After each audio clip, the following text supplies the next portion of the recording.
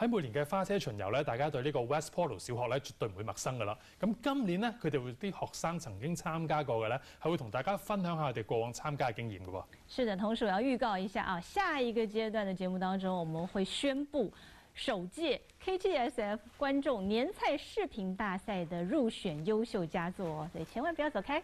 好，我哋而家即刻睇睇 West Portal 小學嘅學生們嘅分享。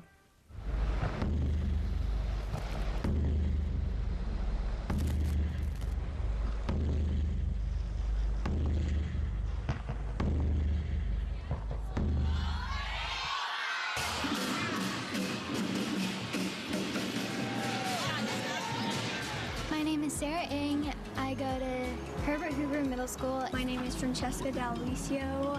I'm in FAN. I was already in the Chinese immersion program, so I already knew a little bit about the Chinese culture. Really cool to learn the culture and experience. I'm Jackie. I go to Soda. I'm Jordan. I go to Hoover and I'm in 7th grade. I've been in the program for 10 years since kindergarten. I started in kindergarten.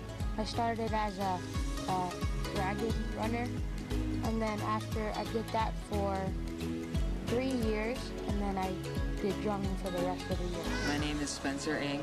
I go to Lincoln High School and I am a freshman.